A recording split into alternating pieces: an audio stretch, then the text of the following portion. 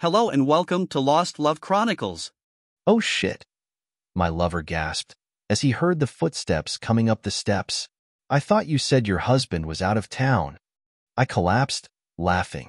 His huge tool that I was so fond of shrank instantly.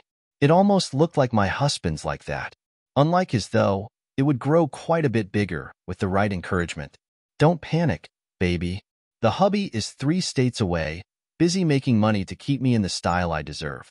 That's just Wilfred. Who the hell is Wilfred? He asked, watching the door closely. Wilfred is our ghost. He's harmless. I tell you about him, but I've got something else on my mind just now. I'll tell you when we're done. I dove down with enthusiasm, loving the way it felt as it grew to the point I almost couldn't keep it.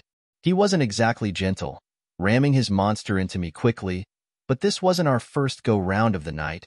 He screwed me through 3 orgasms before he blew. Despite it being the 3rd time tonight, he felt like the same. We fell down on the bed together, and I rolled him on his back and did what I called clean-up duties. I lay back, resting my head on his stomach. Damn it all, if he was 15 years older and had any money, my hubby would be history so fast archaeologists would have a hard time finding him. That was a lie. I loved my husband, at least I thought I did. These last few months had me rethinking that. How could I love someone and still cheat him so badly? Still working that out. But my boy was in college and broke, pursuing an English degree.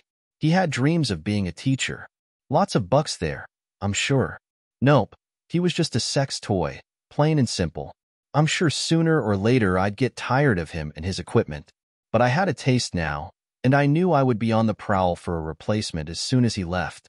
He toyed with my hair while I blew hot air across his tool, giggling when it twitched. I might just get another ride out of him tonight. Who the hell is Wilfred? This house is 105 years old. Wilfred was the original owner. He built this monstrosity for his wife and the 13 kids they ended up with. Unfortunately, his wife was screwing around on him, and she and her lover heard him coming up the steps on a night he was supposed to be out of town. Known for his bad temper, she panicked, grabbed a shotgun and blew his head off, just as he reached the top of the stairs. If you peel off the new wallpaper we installed a few years ago, you can still see the blood spatter on the original woodwork. One of the oldest children heard the noise and discovered them. His testimony led to them both getting hung. Wilfred's buried in the family graveyard at the top of the hill behind the house. No one really knows where they buried his wife or her lover. Right after that, people started hearing the steps, but could never find anybody, so legend has it that Wilfred keeps climbing those stairs at the same time every night, hoping for a better ending. It's been documented for the last 93 years, and he's never hurt anybody. I keep forgetting how young he was. He listened like a kid at a campfire while the counselors told ghost stories. Doesn't it creep you out? I shrugged. It's creepy the first few times, but you get used to it. I hardly ever think about it anymore. He was actually company when hubby wasn't around, until I found you. Josh is Wilfred's great-grandson. He resembles Wilfred, especially when he sports facial hair. I don't like the way it feels, so I make him stay clean-shaven. Your husband must be a first-class chicken, the way you boss him around. I had to giggle again. The only thing big about Damien, yes, Damien, is his tool, sprouting out of a slender body, 5'9" and 145 pounds. I did a side-by-side comparison in my mind and giggled again. Josh was 6'1" and 205 pounds, very, very little of it fat. He's an excellent lover. If he just had few more inches, I would have never strayed. It would be very, very, very ugly if he ever found out. And at the very least, I'd be looking for a new home. He's not a chicken, honey. He's in fact a strong and virile man who could probably kill you without breaking a sweat. That's why I make absolutely sure he's never in the same state when we get together. He just does what I ask because he loves me. And trust me, if he doesn't want to do something, no force on earth can make him. But enough about him. Ready to go again? The next morning we showered together, going back to bed for another round. Then we went back to the shower, where I ended up blowing him. I swear, I think he was getting hard again when I gave him $100 for gas money and sent him back to the dorms. Hey, I wasn't paying him to screw me, but I was grateful, and college guys are always broke. I sighed as I stripped the bed. opening the windows to get the smell of sex out. I liked the smell, but I doubt Josh would, especially since he didn't cause it. As usual, after my lover left, I started feeling guilty. I should end it while I'm ahead and safe from discovery. Without a doubt, if he ever found out, the situation would end in D words. Divorce if I was lucky, death if I wasn't. I'd seen Josh lose his temper twice in his life, and neither time was pretty. The first time occurred about 2 years after we got married. We'd stopped at a light. There was a bus stop on that corner. It was pouring down rain, and 3 big guys were pushing a young girl out into the downpour, laughing like crazy. Josh was out of the car before I knew it. He helped the girl up. They'd pushed her down that time, and she landed in a puddle. She was almost hysterical, and Josh soothed her while the boys, late teens at least, continued to laugh. "Miss, would you like us to take you home, or at the very least to another bus stop? Or would you prefer we stay until your bus arrives?" I'm sure these gentlemen, the sarcasm heavy in his voice as he said gentlemen, would be happy to share the cover with you. The young guys had obviously been drinking, and it made them brave. Go to hell, a hole, before we have to teach you not to mess with the Hidden Valley Romeos. Josh actually laughed. What kind of name is that? It sounds like it would belong to a gay boy band. Is that it? You wanted to share a romantic interlude with each other and didn't want her to see it? Relax, being a queer isn't that bad these days. I'm sure your parents still love you. They were so stunned they didn't know what to say at first. Then the anger kicked in. One pulled a knife, and I cringed as it snapped open. You just screwed up, dickhead. You're gonna have to pay for that. Gimme your money, and if it's not enough, we'll take it out in trade with your old lady. She looks hot. Josh had been standing there with a half grin on his face until he mentioned me. Before anyone could react, he slapped one, bring his hand down instead of across, the pop extremely loud, blinding the man temporarily. Josh just kept moving, shooting a side kick out, dislocating the kneecap of a second, leaving only the guy with the knife. Take your best shot, boy. I'm gonna take that little blade away from you. Use it to whittle out your bum so I can get my hand inside. Then I'm going to jam it so far up you'll taste the shit coming out of your throat. Now would be a good time to run. He'd taken off his jacket and had wrapped it around his arm. Then he started for the boy. Just before he got to him, the boy threw down the blade and ran by him. Josh had timed it right, and just as he cleared the cover, he got a tremendous kick in the bum. Blade Boy slid through a puddle, face down, getting soaked. He didn't look back for his friends as he ran away. They had gotten up and were hobbling away as fast as they could. He stepped in front of them, pointing at the girl. She has my name and number. One more repeat of the bullshit we just went through, and you'll never, ever make that mistake again, because you'll be dead. Now crawl back under your rock before a predator finds you and eats you for the worms you are. I was still shaking as we waited until the bus picked up the girl. Don't ever do anything like that again. You could have been killed. He actually laughed. There was a better chance of me being struck by lightning than those idiots hurting me. They were drunk and stupid. It didn't exactly make them dangerous, unless they would have pulled a gun. Curiosity got the better of me. What would you have done if they'd pulled a gun? There was no emotion at all in his voice as he adjusted the rearview mirror. Why? I'd have shot them, of course. I had forgotten because he never flashed it, but he had a concealed carry permit and always carried a pistol. He'd been in the Army, and when he got out, he spent 4 years in a private security outfit over there, saving every dime to start his company.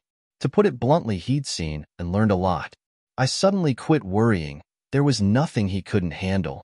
It was just hard to reconcile the clean-shaven man in a crisp suit with the pictures I'd seen from his time over there. In dirty body armor holding a weapon, a scowl on his bearded face. I should have. But hey, he was just an administrator.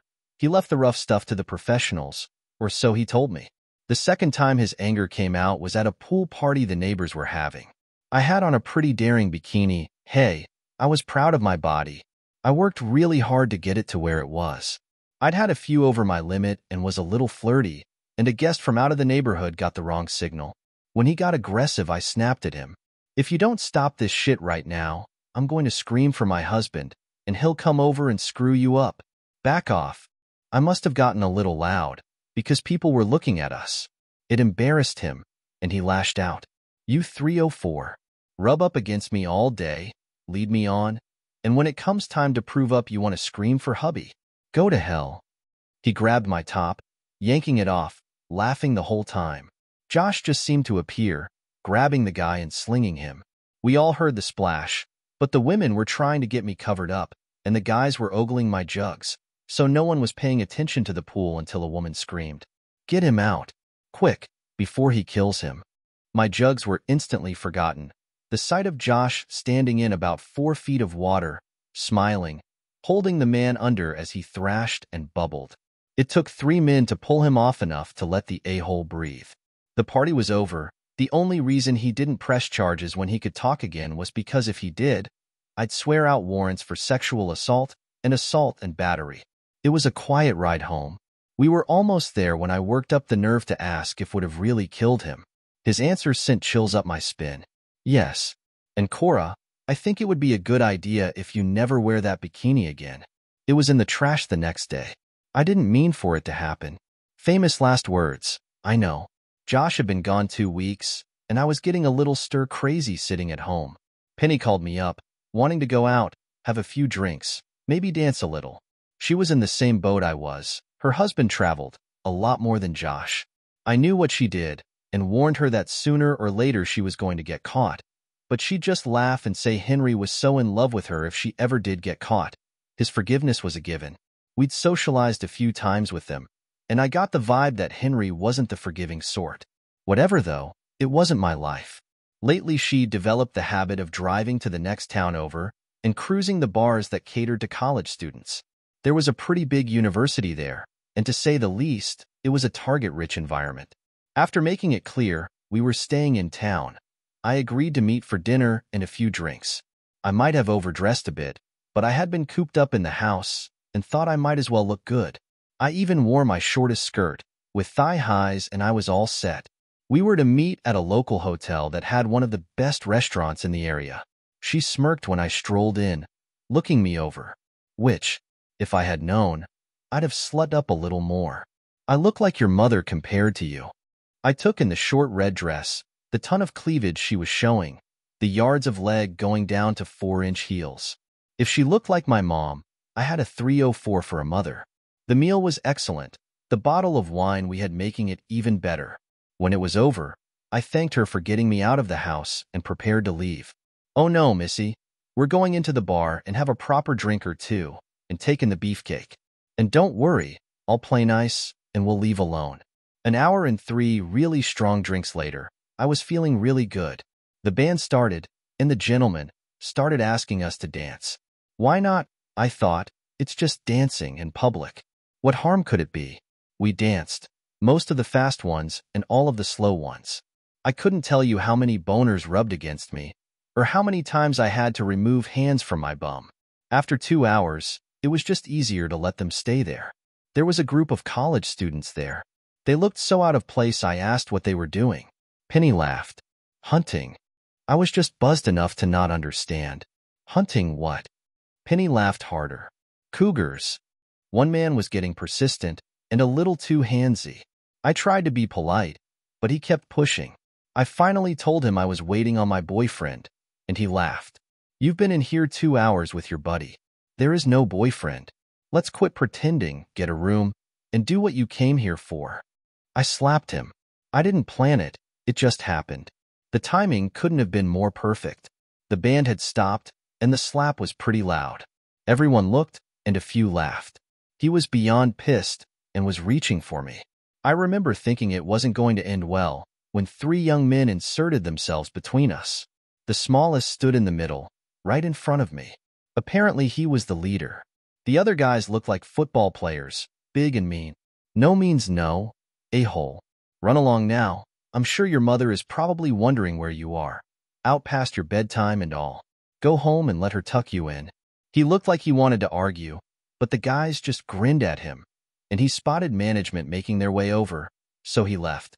They intercepted him, walking him to the door and wishing him a good night. He took the hint. My heroes, I said, giggling. I gave the 2 big guys a large kiss on the cheek, and the little one got one square on the lips. They started to leave, but I stopped them, ordering them around and insisting they sit with me. Penny, seeing the beefcake, dropped the guy she was chatting up, and came back to the table. To shorten the story, the drinks flowed. The music played. I danced with all three, but the little guy got my attention. I felt it poking into me during a slow dance. As it continued to grow, I stepped back. He just laughed and steered me to the darkest part of the floor. When we were as private as possible, he took my hand and placed it on the front of his pants. I was drunk enough to stroke it a few times, thinking it couldn't possibly be real.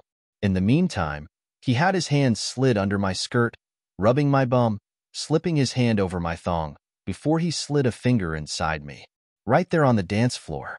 It took all I had to remove his hand and lead him back to the table. Penny had a smirk on her face. She stood as I reached the table, handing me my purse. Time to go. I thought we were leaving, but she headed towards the elevators. Seemed she had reserved a room while I was dancing. The boys went right along with us. 40 minutes later, we were all naked. Penny was being double-teamed by the big guys, and I was screaming as my boy-toy was pleasing me as possible. Penny and the boys actually stopped and watched for a few minutes. When he slid almost all the way out, her eyes went wide. I went in and out of consciousness, overcome by the feelings of pure lust. Something felt different, and I opened my eyes. One of the big guys was pounding me, while Penny was getting stuffed by my guy. They took turns screwing us for almost 4 hours, before they thanked us for a good time and left. We were a screwed-out mess, but I had never been so sexually sated in my life. Penny managed to stagger over and flop into bed with me. "I need to cuddle," she said, spooning up to me. I woke up 5 hours later, Penny wrapped up in my arms. I actually had her jugs in my hands. I separated from her slowly, hating the feeling. Then I went into the shower, turned the hot water on, and sat there, crying my eyes out. When I finally calmed down, I dressed and woke Penny. When she staggered out later, I had a pot of coffee on the table. She sat and sipped for a few moments before she looked at me. "Last night was a mistake, Penny. I don't blame you. Well, not much anyway, but it can never happen again. I love my husband and don't want to lose him. We're to never talk of this, understood?" She nodded, obviously thinking. "I agree, and he'll never hear anything from me. I rented the room, so there is no trail leading back to you. Tell your husband you went out with me for a few drinks, in case someone saw us. We ended up having too much to drink, and if he presses, tell him you spent the night here to avoid a drunk driving charge. I'll say this and then I'll shut up. I saw how much you got into it last night. Man, that boy was hung. You say you won't do anything like this again, but I know how big the temptation will be. If you decide to continue, be very careful. Call me if you need a cover story, and I'll ask the same favor from time to time." I wasn't really comfortable with that, but she kind of had me over a barrel. We did the walk of shame to our cars in our wrinkled clothing. I took another long shower when I got home and called Josh, desperate to hear his voice. He was happy to hear from me. I apologized for not talking to him last night, telling part of the truth, that I'd had drinks with Penny and was a little buzzed when I got home and went right to sleep. There was a few seconds of silence. "Cora, I won't presume to dictate who you're friends with, but I have a bad feeling about Penny, and I've learned to trust my instincts. Watch out for her. I have a feeling she isn't the kind of friend you need." I felt a moment of blind panic. If he was that perceptive, how could I hide what I'd done from him? We talked about what we'd do when he come back. He was taking a week off. He suggested a little vacation somewhere warm. I was all for it, thinking it would be a good idea to get out of town for a while. When he came back the next week, I was really careful to be exactly the same as I'd always been, which was lucky, because I always tried to destroy him with sex every time he was gone for a week or more. I worried I might feel a little loose, but it had been 8 days, and apparently I felt the same. We went to the Bahamas for 4 days, and I got a really nice tan, especially my upper body, as the beach was designated topless. Josh always seemed to enjoy looking at my girls, and the fact that others were looking always turned him on a little bit. It's like waving a large steak in front of a starving man, then feeding him a peanut butter sandwich. They can look and lust, but I'm the only one that gets to touch. I flashed back, remembering 3 sets of hands fondling them, pulling and licking both jugs at the same time, and flushed. He thought he'd embarrassed me and apologized. "Take me back to the room," I hissed, before burying my tongue in his ear. The girls need handled, right now? And Josh, they need a firm handling, understand? It was kind of embarrassing being on the beach the next couple of days, the bites and bruises on my jugs plain to see, as well as one on both cheeks of my bum, but it was worth it. For months went by before he had to travel again, this time for 3 weeks. I was bored by the second week, but determined to be a good girl when there was a knock at my door. Penny was there, with Brad, Bill, and Damien. My eyes went wide. Relax, honey. I just need to borrow your spare bedroom for a while. It's a lot safer than using a motel room. No trail. Why don't you take a drive or something? I promise I'll clean up when I'm done. She held my secrets, so I reluctantly agreed. Even took the drive she suggested, staying gone for 2 hours. They were still there when I returned, so I slipped into the kitchen and opened a bottle of wine. I was on my second glass when Damien walked in, naked, his huge tool swinging as he walked. "Surprise!" he grinned, then kissed me on the cheek before burying his head in the refrigerator, pulling a bottle of juice out. He poured a glass and sat beside me for a few minutes, making small talk, before he took my hand, guiding it down until it was wrapped around his. 20 minutes later I was naked and bent over the sofa, while he pounded me from behind. "From now on, you'll do this every time we're done. Understand? Then you'll thank me for screwing you." Got it? Brad wasn't Damien, but he still felt good. I believe I would have agreed to anything right then. "Thank you, Damien, for making love to me." He grabbed my hair, giving it a yank. "You're not listening. We don't make love, we had sex. And thank my tool, not me." The humiliation was turning me on, so between moans, I got it out. "Thank you, mister, for screwing me. I really enjoyed it." That must have pushed Brad over the edge, because he flooded me, blushing. I complied. I heard a noise and looked up. Bill and Penny were staring at me. I wondered where everyone went. God, Cora, what a 304 you've become.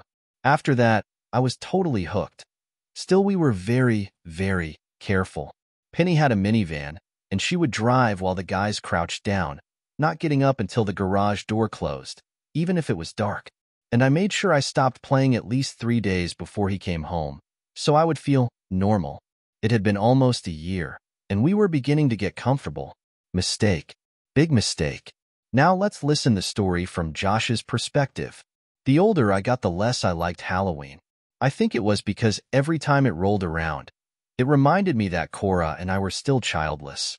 We were getting close to the window closing. She was 34 now, and it looked like it wasn't going to happen.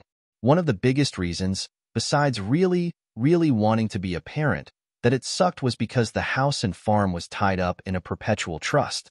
It went to the oldest son to the oldest son. The only exceptions were if a death occurred before children were conceived, or if they had no sons. Then it automatically went to the second oldest son, and then to his heirs. It looked like my nephew Bob was going to end up with it if things didn't change. The trust also voided community property rules, in case of divorce. The farm could never leave the family. My business had been growing steadily, and I was almost to the point of not having to travel. I was glad, because Cora always seemed a bit off every time I came home. In fact, the last few months she seemed to change. I'd catch her staring into space and smiling, and when I'd ask, she would say it was nothing and continue with what she was doing. In fact, this was my last long trip. I was working with a movie company, partly as a security consultant, partly as a weapons master. I'd become fascinated with guns thanks to my time with Mike and Harry.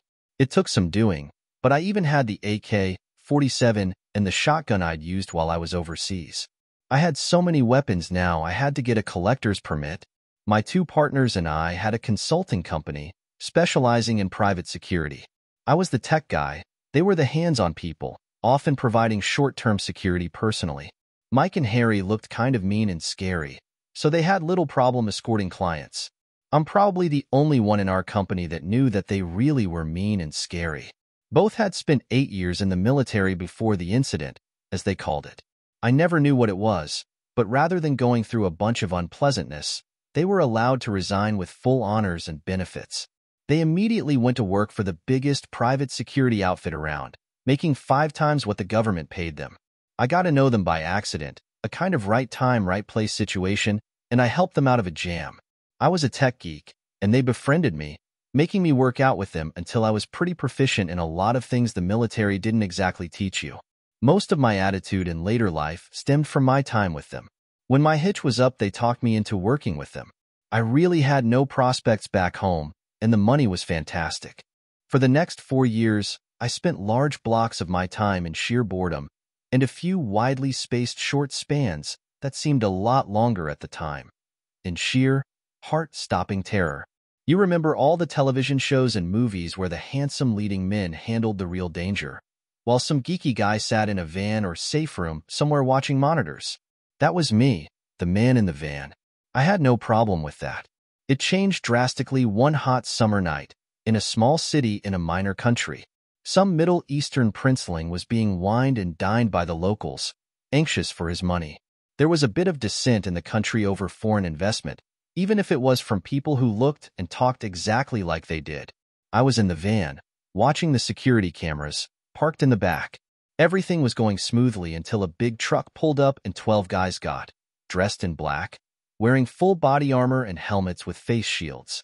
When one popped the 2 sentries at the back door with a silenced weapon, I knew shit had hit the fan. I also knew, with light vests and just sidearms, Mike and Harry were dead meat. I was screaming into the headset as I bailed out, landing on my belly. The van was a rolling arsenal, and if you're not concerned with accuracy and just want to put a bunch of bullets in the air really fast, the AK-47 is just what you need. The boys had drilled it into my head 1,000 times. Body armor and helmets mean you go for the legs. I was at the perfect angle, and mowed down every one of them except a guy who was lucky enough to be standing behind the truck. He looked at his buddies, looked at me reloading, and got the hell out of Dodge. The second clip now seated. I emptied it, dropping the rifle and reaching into the van for my shotgun. Even with body armor, getting hit point blank with a magnum load of buckshot can ruin your day. It held 10 in the tube and 1 in the chamber. A couple were in decent enough shape to shoot back. I felt something tug my sleeve as I targeted them first, walking forward on autopilot. Pump, aim, squeeze the trigger and pump again. I would have probably emptied it if Mike hadn't come out, both pistols in hand, the asset on his heels. He had just a second to take in the scene, screaming to get my attention.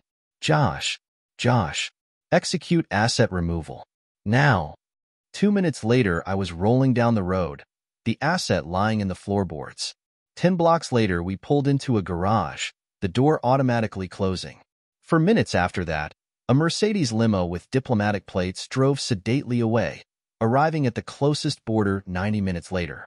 2 hours later, the asset was in the bosom of his family, and our obligation was over.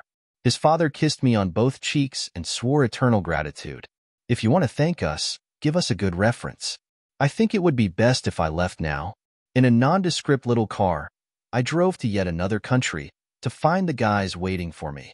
They just stared at me before breaking into big grins and pounding my back so hard I had bruises. Damn it, boy. Where did that shit come from? You erupt into a full-blown scream in our headsets, then the bullets start popping. When you said a dozen, I kept waiting for the charge. We didn't look outside until we heard the shotgun booming. Shitfire. You looked like the Grim Reaper, walking through those bodies, stopping to shoot when you saw somebody twitch. If you want to know, you had 7 instant kills, 2 more died within minutes. I'm sure the other 2 lived a very short, very painful time, until the authorities stopped thinking of things to ask them. You got the one who got away on your cameras. They're looking for him now. Mike paused, his smile vanishing. The bad news is the cameras also got your face as you slaughtered those hostiles.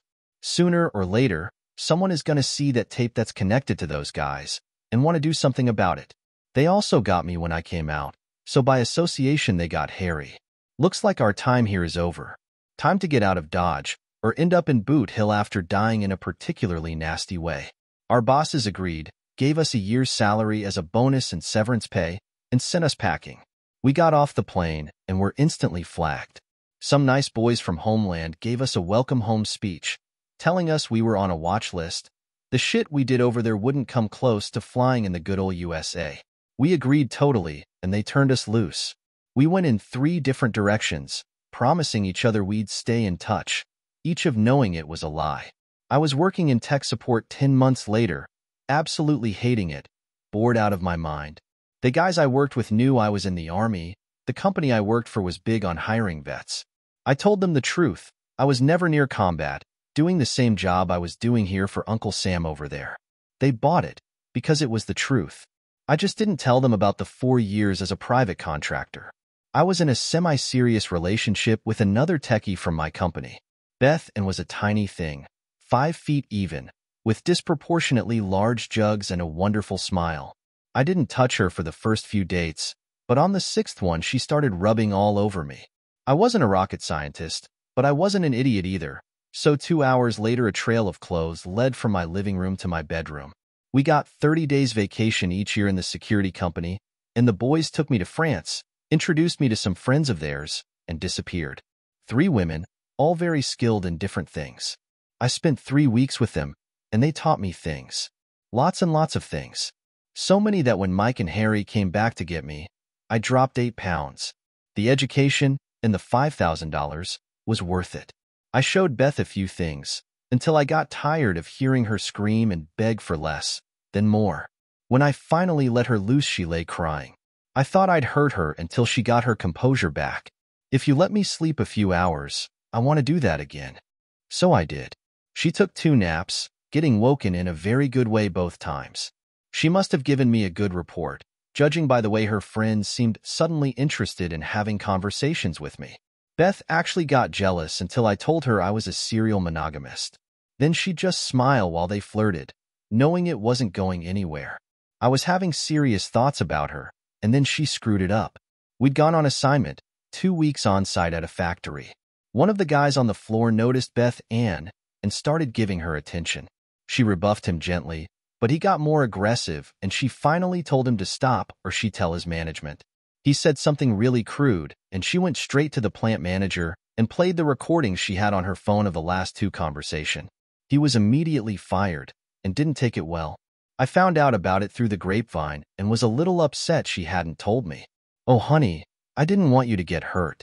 He's a 6'5" factory worker with huge muscles and a reputation as a fighter. You're pretty tall, but he probably outweighs you by 60 pounds, and after all, you are a computer geek. I was pissed, and she could see it on my face. She tried to make nice, but her lack of respect signaled the beginning of the end for us. She got to see what a computer geek could do 2 nights later. We had finished the contract early and under budget, and management was treating us to drinks at the local pub as a thank you. The fired guy came in, saw us, and headed over. Everybody at the table tensed but me.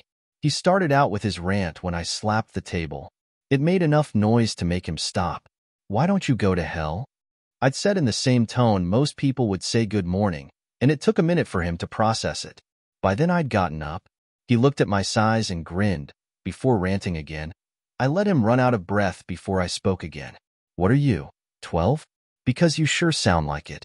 In the interest of time management, why don't you shut the hell up so we can get straight to your bum kicking? People were listening, and someone actually laughed.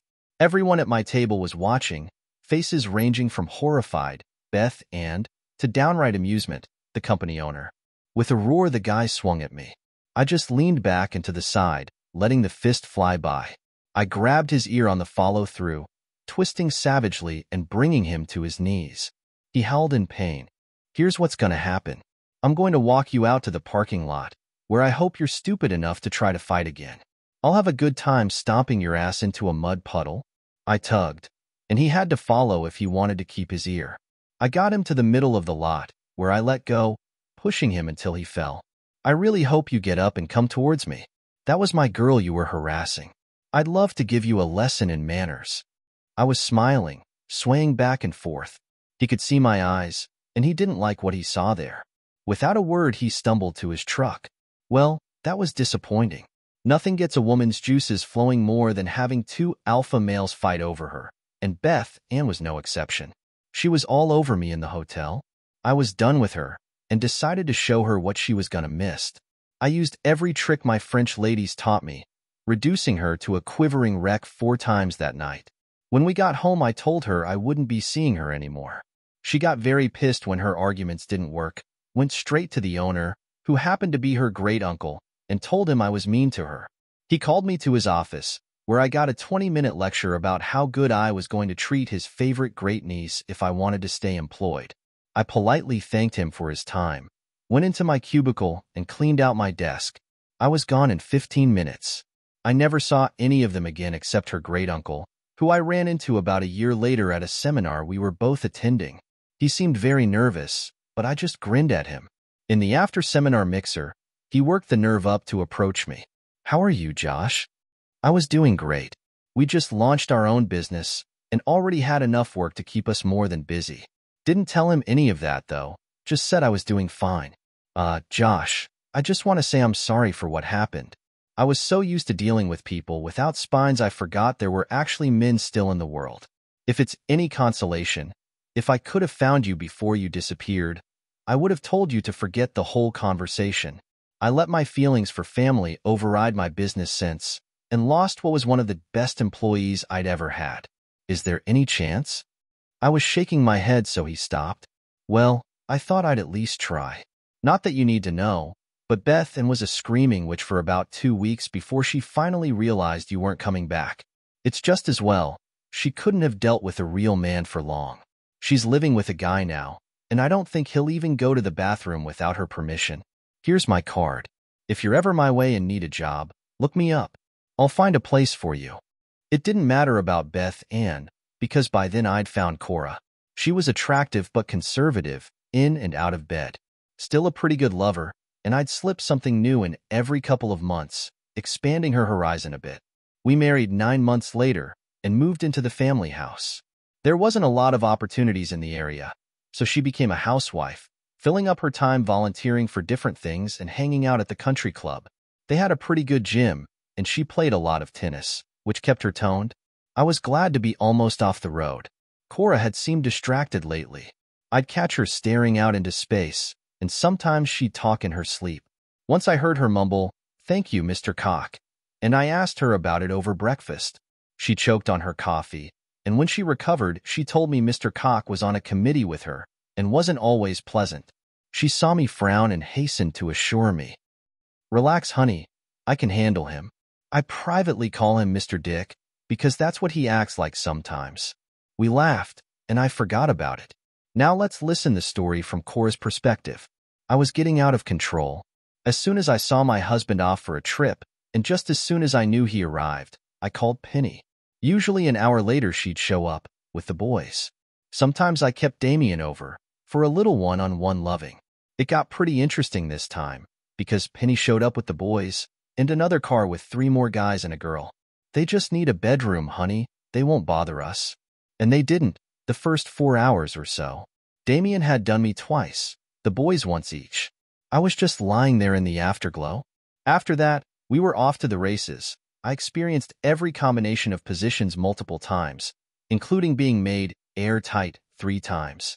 When he rammed that nasty thing, I bit the hell out of him. He fell off me screaming, blood actually dripping off his tool. I jumped up, pissed. Everyone out. I mean right now. They just laughed until I pulled the pistol out of the nightstand, thumbing the hammer back, jamming the barrel against the a-hole's balls. When the pistol came out, there was panic, and my bedroom became a ghost town. Just me and Mr. A-hole. He looked like he was about to piss himself. I pulled back a little. "Get your clothes, get your friends, and get the hell out. Forget the address. If I see you again, it will be real bad." The immediate danger over, he got arrogant. "Screw you, witch." He held up his cell phone, laughing. "I got it all right here. You'll keep screwing me and my friends when we want, or hubby gets an email." In normal circumstances, I wouldn't have done it, but I was beyond pissed. I pulled the trigger, and the phone went spinning out of his hand, the bullet going through a window. He dropped like a rock, convinced I'd shot him. I looked down. "If you piss on my carpet, I'll blow your dick off. Now crawl your sorry bum out of here." I went through the house in a rage and threw them all out, including Penny. It took me 2 days to clean the house. I think every surface that could be used to have sex on was used, and they'd left stains. I had the window replaced. Thankful it wasn't a wall I'd hit. I was a SOSO shot. The fact that I hit the phone was sheer luck. I could just as easily blown his hand off. The thought scared me. It was the next weekend before Penny worked up the nerve to call me. I went right to the chase. Never, ever bring anyone to my house again without permission. I didn't know those people, and while it was fun for a while, I never want to see them again. I think maybe we need to stay away from each other for a while. Things tend to get out of hand when we're together. I'll call you. A week later, I was walking around the house, raging. Josh had called me and said he'd had to extend his stay for another 6 days, which meant we'd miss the country club Halloween dance. I was pretty pissed. I had a witch's costume that was mostly transparent, and I'd planned to leave a lot of guys with blue balls before the night was over. Then I had a bright spot. A dozen roses arrived, from Damien. He said in the note he was sorry things got out of hand, but it really wasn't his or the boys' fault, and they all swore it would never happen again. I was in a mellow mood, and more than a little horny, so I called him, thanking him for the roses. We talked, and decided to have our own little pre-Halloween party. I told him to be outside his dorm at 10 in the morning, and we'd get our costumes. He was almost dancing with excitement when he hopped in the car. What kind of costume are we gonna get? Depends, baby. How kinky you want to get tonight? We ended up the next town over, in front of a line of sex shops. We'd been through 3, making a few purchases. Happy-eyed, made sure to load up on cash before I left. No way did I need an electronic trial. We were just about done, and we were in the largest shop when I had a wicked thought. I leaned over and whispered in his ear, "Go in the back, baby, scope out the rooms. Find one with a glory hole, and I'll relieve a little of your tension before we get home." His eyes flew wide and he was off like a shot. I waited 5 minutes before going back. He was standing in the hall and nodded at the middle room. I slipped in, noticing the holes on both sides. In less than 2 minutes, a very large, very familiar tool poked through a hole. I scooted the rickety chair over, got comfortable, and gave him a 10-minute bee-job that had him climbing the wall. He blew and pulled back, and I had my hand on the doorknob. When we were done, I slipped out, meeting Damien at the car. "Where have you been?" I was getting worried. I just shrugged. "Things came up. Think we got all we need?" He did. So we went home. Meanwhile, Josh, well, that was unfortunate. Not for me, but for the leading man. He was actually dumb enough to think he could do his own stunts, but the director kept a pretty close eye on things. He let him do small stuff, but made sure the stunt double was around for the serious stuff. He slipped behind the director's back and talked the second unit director into letting him try something that was really dangerous. It went jugs up, and he ended up with a broken arm. He was at the local ER, and they'd put him out of action for 5 days. The director was beyond pissed, having to pay everyone for an extra week while they waited. He took the time to do rewrites to explain the broken arm and wait for him to get well enough to start shooting again. I spent the next day with the other actors, doing some gun battle scenes. You had to be really careful, even with blanks. There was some pretty good actors over the years that had managed to get killed with blanks, so safety was rule number 1. I made sure I'd spend at least an hour with every actor, getting them familiar with the weapon they'd be using. I also kept a tracking form, and every round had to be accounted for. I was cleaning the weapons and packing them up when the word came down. 3 days off. Most were really happy, because it meant they could spend Halloween with their families. I'd worked with a lot of the people on and off in the last few years. We fell into the business by accident. Mike and Harry did security for a well-known celebrity, and she happened to be interested in guns. Mike nagged me into talking to her, and when I showed her pictures of my weapons, she insisted I take her shooting. She put on old jeans, a sweatshirt, wore no makeup, and put her hair up in a ponytail. Gone was the glamorous movie star, the girl next door taking her place. I took 4 or 5 weapons I thought she'd like to shoot, and we had a ball. She would be a great shot if she practiced. I told her that, and she glowed. She really liked the 8-shot Rossi revolver, the 22 being really easy to handle. She also liked the pump shotgun quite a bit. The range was part of a gun shop, and a week later she was back with permits, buying a 20-gauge shotgun and the revolver. The owner nearly freaked when he checked her ID. She was doing a movie 10 months later, and the weapons master they used had a bit of a drug problem. When one actor almost shot another, they fired him, and she suggested me as a replacement. I did it just for the novelty, but was good enough that I could probably do it full-time if I wanted. One of the many friends I made was Pippa, as she liked to be called, a Brit, of ethnic Chinese descent. She did makeup, specializing in face alteration. She could make anybody look like anybody, or no creature known to man. She was only 5 feet tall and weighed 97 pounds, but they were really well-placed pounds. I caught a special effects guy roughing her up and gave him a lesson in how to treat a lady. I was her hero from then on. Cora, for some reason, hated Halloween, and she really hated horror movies. She said real life was scary enough. Why did you have to make up things that heightened the feeling? I, on the other hand, loved horror movies, and I'd seen enough while in the Middle East that very little shook me up. I jumped out of a closet once wearing a mask and grabbed her, meaning to yell "BOO!" but she fainted dead away before I got the chance. Things were a little frosty around the house for a long time after that. I told Pippa once about Wilfred, and she was enthralled. I think she wanted to go home with me, just to hear him walk the steps. Cora had a little jealous streak, so I put her off. I'd showed her a picture of him once, and I saw her eyes gleam. She was going back to California to party with her friends, and I, of course, was going home. Looking back, it was a mistake, but she offered to make me look like Wilfred for Halloween. After he'd been shot, of course. We were doing a period piece, and wardrobe had a suit from the proper era they let me borrow. I thought at the time it would be fun to scare the trick-or-treaters. The mask was kind of freaky, most of the face gone, skin hanging down in strips, one eye missing while the other glowed red, half the skull gone. It scared me when I put it on, and I was in it. She had me put it on a few times to make sure I could do it, and packed in a special case for me. I grinned on the way home, looking at the box. Those kids were gonna piss themselves when they got a load of me. Now let's listen the story from Cora's perspective. We'd experimented a little when we were by ourselves, and I found I liked to be dominated sometimes. We'd even experimented with bondage and breathing control. It was a rush to have your air slowly shut off as you screwed, having a monster orgasm as you lost consciousness. I'd bought us S&M outfits. I had a leather clincher that made my jugs stick straight out, knee-high boots with a 5-inch heel, fishnet thigh-highs, my hair back in an oiled ponytail, and really thick makeup on. Everything was black, of course. I got him some leather chaps, a leather vest, a collar, and matching tool ring. We also picked up a few pair of handcuffs, some lengths of rope, clamps, ball gags, DDoS, and butt plugs. Damien got to be the dominant one first. He was so cute, trying to boss me around. I think he sensed my attitude, because when he whipped my bum and jugs with that flogger, he left stripes. They better be gone before hubby got back, or I'd have to do some major league lying about how I got them. We rested, ate a light dinner, and then went back to the chamber. Tomorrow I'd be a good little housewife handing out candy, but tonight, I was a dom witch from hell.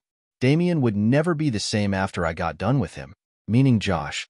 I drove down our winding driveway, wondering once again why Wilfred wanted to be so far from the road. The man must have really liked privacy. I looked at the box again, grinning. I was going to put it on before I went in, show it to Cora. Since I'd be home after all, after we handed out candy, we could hit the country club dance. Maybe we'd win a prize this year. Pippa had given me another toy, a fake knife, an evil-looking Bowie with a 12-inch blade. It had no edge, of course. The blade was actually 2 thin plates, with a 2-inch opening in the middle. The handle was filled with fake blood. All I had to do was squeeze, and it would pump out. It was surprising there were no lights on this early. The only light I could detect was from our bedroom. Maybe she had her scented candles going. Maybe she was enjoying herself. I'd caught her doing it twice. The first time she was embarrassed, but I pulled a chair up and made her finish.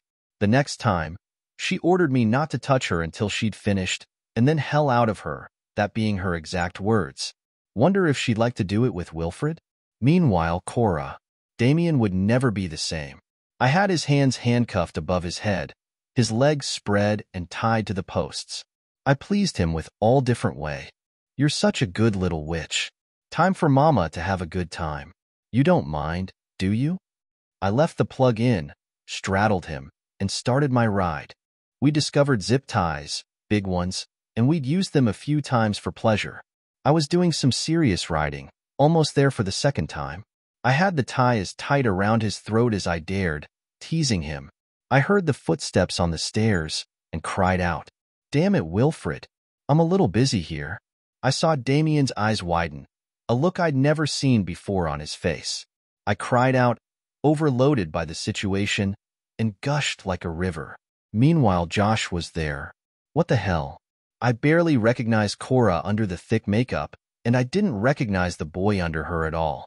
He looked like a teenager, a scared shitless teenager, looking at me in my mask and clothes, knife in hand. I didn't even think, running across the bedroom.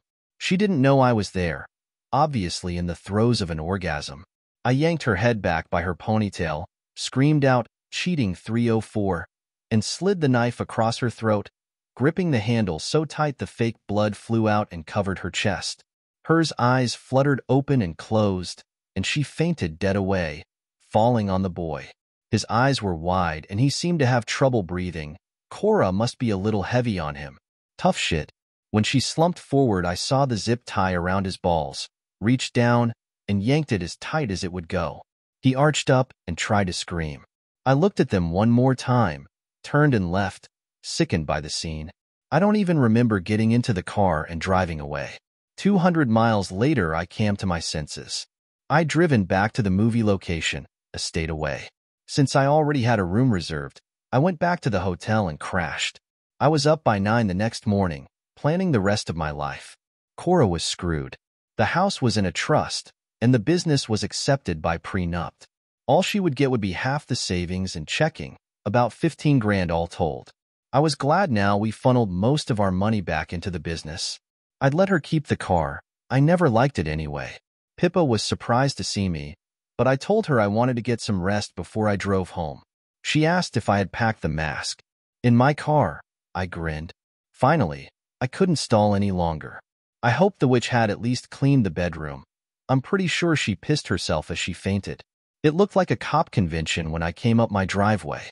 3 deputy cruisers, 2 plain sedans, a white van, and an ambulance. Had they gone crazy after I left? A guy in a suit met me at my car. Mr. Tompkins? Josh Tompkins? Yes, I'm Josh Tompkins. What the hell is going on here? Another suit had joined us. Mr. Tompkins, I'm William Smith, and this is my partner Alex Johnson. Could you tell us of your whereabouts for the last 24 hours? Gladly, just as soon as you tell me what's going on. Otherwise, you'll talk to lawyers. They looked at each other. I was scared to death they were going to charge me with assaulting the stupid witch and her toy. Maybe the a-hole lost his balls. Wouldn't that be a shame?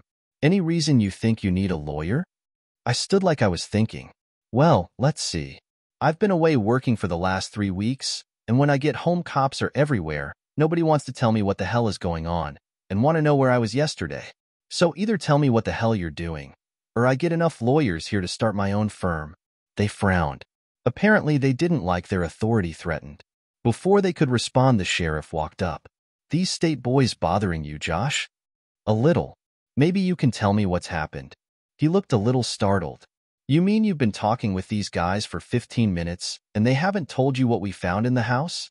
They haven't told me shit. Now, Sheriff, if I'm not detained, I'm going in my house. I started walking towards the door. One of them reached for me. Not a good idea. You touch me, and I'll enjoy spending your pension. I nodded to the side, and he looked, seeing the television vans for the first time. My property was posted, and they better than to drive up without permission. My closest neighbor, the resident busybody, had no problem letting them park in her drive. He pulled his hand back fast. I was almost to the door when a tall woman with striking gray hair, wearing an SBI jacket, stepped in front of me. Mr. Tompkins, I apologize for my associates. My name is Sarah, Captain Sarah Walters. If you'll give me a moment of your time, I need to talk to you.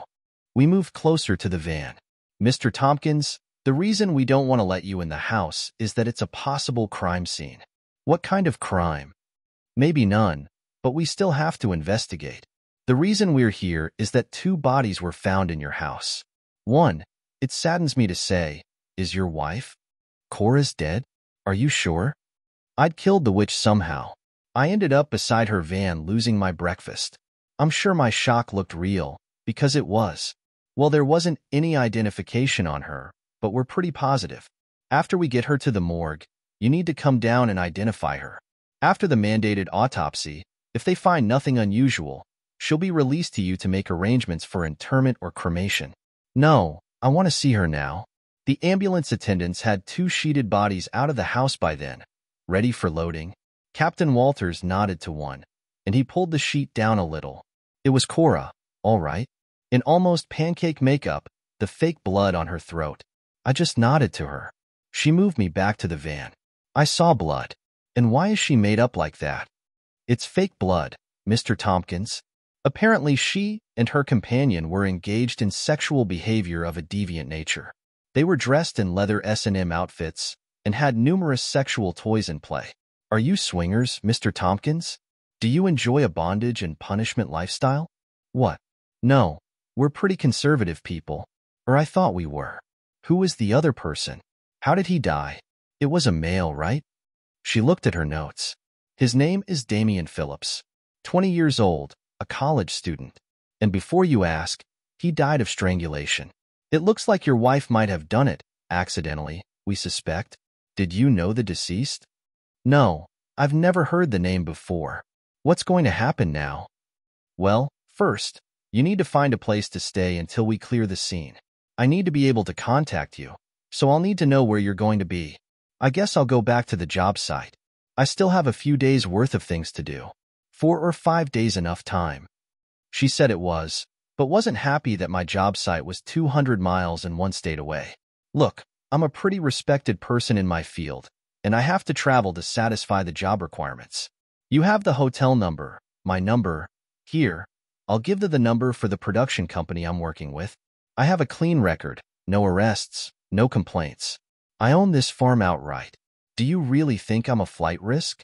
Just call, and I'll come. You seem remarkably calm, Mr. Tompkins. Doesn't the sudden death of your wife bother you? I was in the sandbox, Captain. 4 years as a private contractor after I left the service. Of course I'm upset, but I haven't forgotten my training, so I'll hold on until I'm somewhere safe and private. Then I'll allow myself to process it and probably break down. Does that make you understand? She nodded, then slipped off her jacket and pushed up the sleeve of her shirt to show me the tattoo. 3 tours, and I worked a year for what I bet is the same company before I came home. You're free to go, sir. We'll call you when we're done with our investigation. Everyone on the set knew something was off, but I didn't tell anyone except Mike and Harry. Bloody hell. She's dead? She was cheating on you? Which got what she deserved, if you ask me. Harry wasn't a real big fan of cheating wives. He'd been married 4 times. 3 cheated on him and got caught, and then he screwed up the last one by cheating on her. The divorce was uglier than usual, and with Harry, that's pretty ugly. Mike just shrugged. Sucks to be you right now. Sorry, brother. I still couldn't get over how clueless I was. Pippa told me much later it was because I was such a good guy that I thought everyone else was good also. I'm a lot more cynical now. 5 days later I was in the state capitol, across a desk from Captain Sarah. She looked tired. We've finished with the scene and your wife. I'm releasing her. You need to decide who picks her up. Her death has been ruled accidental. The autopsy revealed a hidden heart problem, a weak valve. That was fine until you put it under a lot of strain. We speculate the excitement of what she was doing caused it to rupture. I nodded. How did the boy die? I shouldn't tell you, but it will be common knowledge soon. Your wife strangled him. A zip tie. You know what a zip tie is? One was found around his neck. We suspect they were experimenting with sexual asphyxiation. When she had her heart attack, the strap was in her hand, and she must have tugged it on reflex. Judging by the scarring of the headboard, the bruising of his wrists and ankles, it most likely took him over half an hour to die. Hell, what a shitty way to go. The captain cleared her throat, like there was something sticking in it. Mr. Tompkins, when we did the autopsy, we found your wife had 2 different strains of STD in her. It looks like they were just past the incubation stage, but you need to get checked, and if you're positive you need to inform any partners you've had recently. I've only had 1 partner, I told her sadly, and it's been almost 5 weeks since I've had relations with her. I'll still hit the clinic this afternoon, just to be safe. Thank you for your time, Captain. I wished we'd met under better circumstances. She apologized once more, and I left. I buried Cora beside her parents in her hometown. I took a few minutes before the service, asking to be alone with her. I told her that I didn't mean to kill her. If I'd known about her heart, I'd never have done it. I also told her I'd have thrown her out on her bum for being a selfish, cheating 304, divorcing her as soon as possible, and telling everyone why. There wasn't a very big turnout. The story had hit and gone national. Her sex buddies had found her, and while they didn't leave a name when they called 911, the guy named Brad used his own phone. When they interviewed him, he spilled his guts.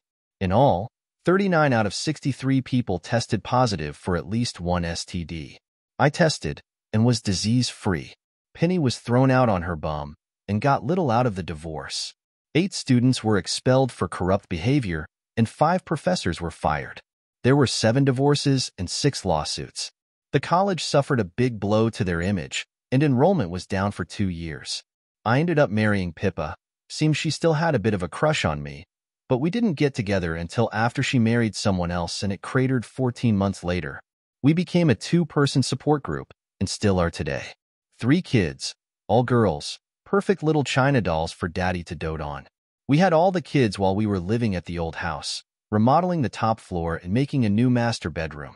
The room where the deaths occurred was officially a guest room, but in the 7 years we lived there, it was never used. Halloween is one of our favorite holidays, and the house is full all that day while Pippa makes up the kids and all their friends. We've been disqualified from the country club costume contests, for obvious reasons. Pippa got her revenge by picking a different friend every year and going all out on her. Harry married her sister, making him my brother-in-law. He seems terrified of her, and she's smaller than Pippa. Mike married his movie star. She said it was cheaper to keep him up than pay him. Her biological clock had already struck midnight, so a year later they adopted twin girls from China. You see her with Mike and the kids every once in a while on a fan show, drooling on the kids. It actually boosted her career, and she often plays a sexy soccer mom in family movies. When it became obvious I wasn't going to have a son, we honored the trust and gave the house and property to my nephew. When the house had to be destroyed, it opened a loophole into the trust, and we bought the farm back. Pippa, her sister, and Mike's wife are already planning the new house. I get absolutely no say on it, which doesn't bother me. I told her it didn't matter how the house looked as long as I got to live in it with her and the kids. Really good statement, judging from the loving I got that night. I think about Cora from time to time, wondering what would have happened if she hadn't become such a screaming 304. Pippa recognizes my look and makes sure she and the babies snuggle up to me, and I quickly put her out of my mind. Meaning the other entity, who is no longer in this world, and you know who she was? We stood at the top of the stairs, watching the bulldozer tear off most of the front of the house. Termites had gotten to it, and the county declared it unsafe, so it had to be raised. As soon as the top step is gone, so am I. I don't know how I know, but I do. In the last 10 years, I'd learned to read him, and he had what passed for a smile on his ruined face. I think I'm going to miss him. What about us? Whined our third companion. If I'd known we were going to be ghosts, I'd have picked someone better to have been riding when I passed. I can still remember it, seeing the ruined face, feeling the blood flow as he slashed my throat. My last conscious thought on earth was that I thought blood was warmer. I was really pissed when I found out it was fake blood, but not nearly as pissed as I was when I realized I was dead. I remember him apologizing for killing me, but telling me if I was still alive I'd have been thrown out on my bum. I watched him bring that little witch in, crawling all over her every chance he got. I tried to remember if he ever screwed me with as much passion. She popped out 3 little replicas of her pretty fast, and it sickened me to watch the way they fawned over them. That's all I could do. Watch. I had no manifestations at all. I couldn't make noise, I couldn't move things. All I could do was just watch. Oddly, I don't remember Damien being such a winner. I'll tell you another thing. If I had known I was gonna die, I'd have dressed better. Then again, with the boots, the clincher, the hose, the heavy makeup, and the fake blood, I looked pretty good as a ghost. The rub was no one saw me, at all. I'd tried over the years, but it never happened. Damien just looked stupid. The zip tie around his neck, his blue face, the chaps, the vest, and collar on a pretty scrawny body. His ghost tool looked just as foolish, but then again, all we could do was look. We tried to touch in the past and just went through each other. So he whined. He whined about missing out on life. He whined about not getting to have sex ever again. He whined about what a stupid which I was for killing him. We'd get into some pretty big rows, then Wilfred would materialize and tell us to shut up. He was trying to haunt here. The dozer was inside the house by now. As the landing started to shake, Wilfred disappeared, and Damien whined. Hold my hand. Moron, how am I supposed to do that? I turned around, feeling the dozer blade go through me, praying to every god I'd ever heard of to release me. Dear listeners, please share your thoughts in the comments section below, and don't forget to like, share, and subscribe.